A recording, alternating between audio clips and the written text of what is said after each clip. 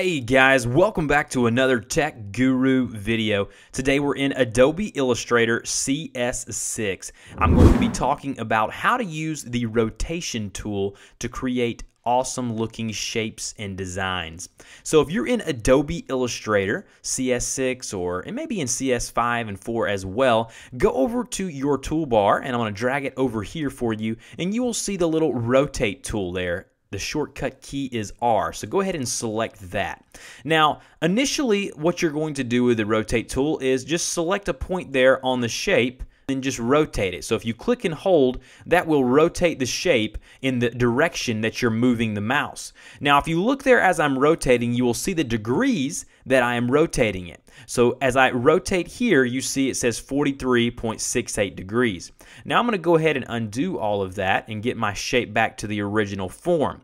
Now this is where the neat stuff comes into play. You can actually select the center point of that rotation there on that shape, drag it down to another shape like this circle down to the center there, and now when you rotate the shape, it's going to rotate exactly the way you want it around that separate shape. So that allows you to exactly know where that rotation is going to lay. Now, one other trick that I'm going to show you is how to duplicate this object. If you hold down the Option key on a Mac, Alt key on a Windows, while you are rotating the shape, it will duplicate the shape.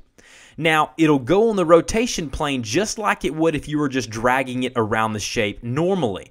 Now, what you want to do is go up to the Object Transform option here. So if you go up to your Object panel up here in the toolbar, go to Transform and then go to Transform again, just like that. It will repeat itself and continue to rotate around that shape. So the shortcut key for that is Command or Control D on a Windows. So if I go down here and I just keep hitting Command D, it will continually place those shapes around my original shape to make a really cool looking design. Anyways guys, this is the basic rotation tool within Adobe Illustrator CS6. I hope you got something out of it. If you did, go ahead and throw me a like or a thumbs up down in the description below. Comment on it if you have any questions. Share this video with your friends and family, and I will see you guys next time.